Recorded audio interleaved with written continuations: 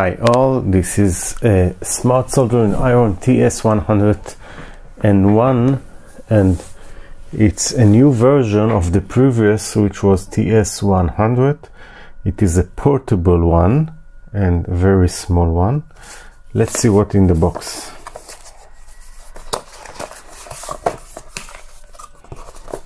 So manuals and the soldering iron itself, a tip that came with it, a tip protector, and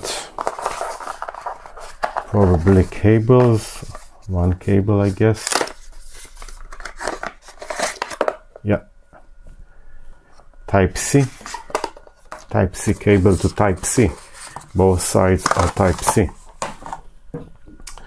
And how it goes, the previous version, by the way, this is the previous one, TS100, and this is the new one. It came also with this tip holder. This tip holder goes something like this. It's not the best, but better than nothing, I guess. You put it like this, and let's go and see what is going here. So they are written DC 9 to 24 volts, maximum 65 watts, but if you're reading the datasheet, they are telling that it can get to 90 watts if you press and hold the power button, so it's like a boost higher than what is written here. And very simple, you just plug the tip like this, and this is the protector. How it goes, maybe something, I don't know how they mean to put it, not very understood to me. Huh. Interesting, this kind of tip protector. I don't know if I will use it, and I don't know really how to use it. I don't see.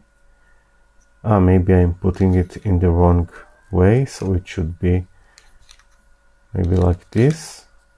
No, like this it will not fit in, so the only way to plug it is like this. So probably this is what it is. Protector, this kind of protector, I really don't understand what is the benefit of this one.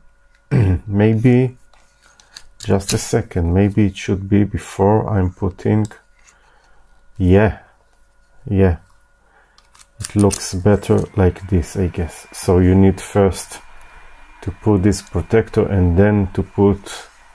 And what is the benefit of it? I'm not sure.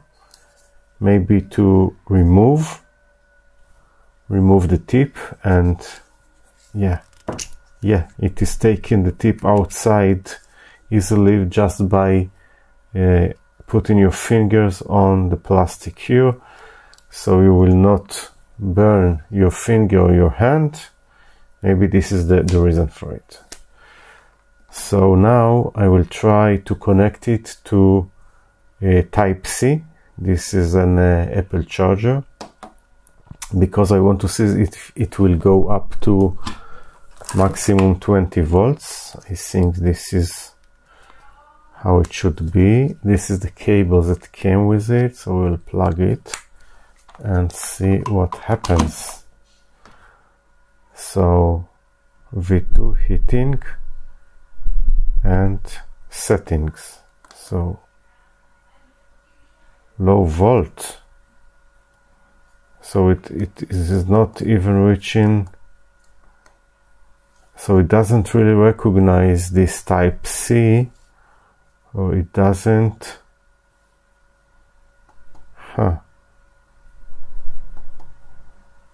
But I think that it will work. Let's see. Okay, and how do I start it? Yeah. Aha, these are all the settings. A lot of settings, and then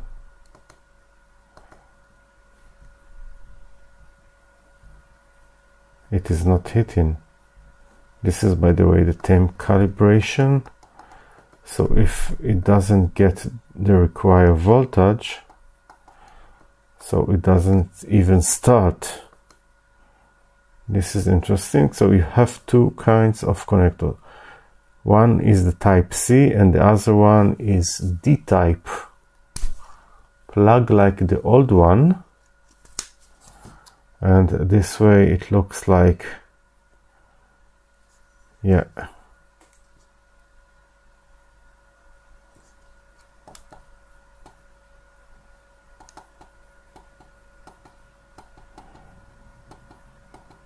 Interesting that it will not start to hit.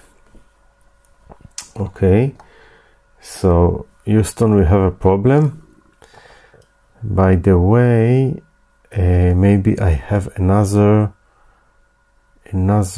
I have a type C power supply from laptop, and let's try to plug the power supply and see how it goes with the type C power supply.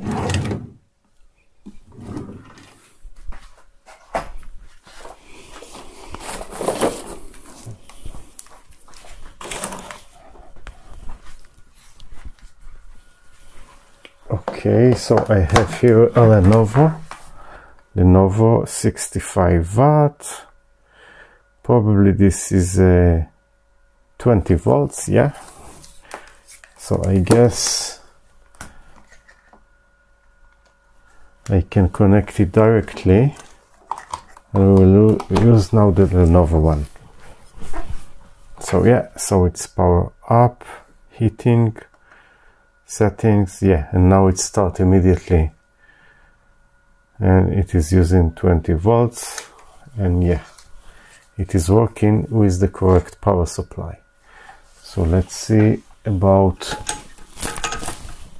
soldering. So it is now on 300 degrees Celsius, and very easy and quite but it is writing no tip from time to time. Maybe because I didn't plug it full way in. Yeah, now it is full way in. You see, and I have here an error.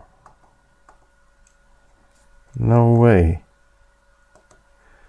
So, but now it is hitting again. You can see 300 Celsius degrees.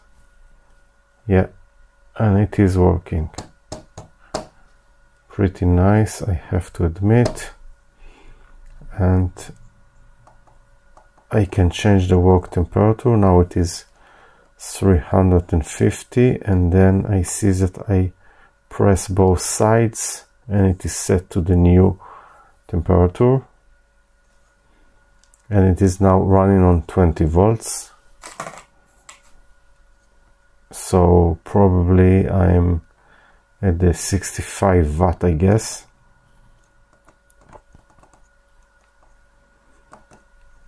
Yeah. So you can change the work temperature and change settings, and you have a few different settings for, so you can put on the memory, you have memory to different temperature. This is also nice thing. So overall it looks like it is working pretty good. I have no soldering PCB now to demonstrate, but I'm familiar and I know that this type of solder, by the way, the company is Miniware.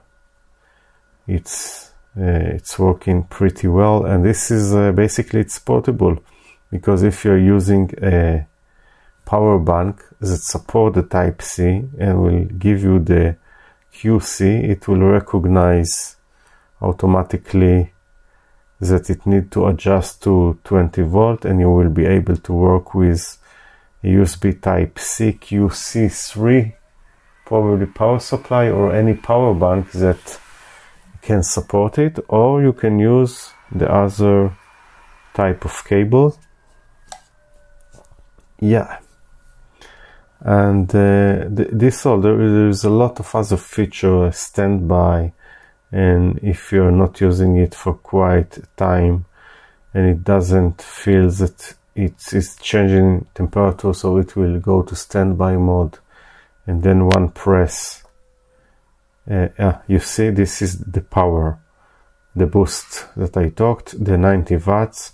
If you have the arrow, blinking arrow, so it is the very high temperature, and it will boost to very high temperature.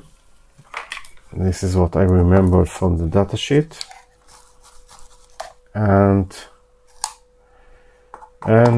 you have many kind of tips for it. By the way, I got with it another very tiny tip, TS101, which I thought to use to very delicate sinks when I don't want to use my Hakko big welder, so it will replace it in the most delicate sink.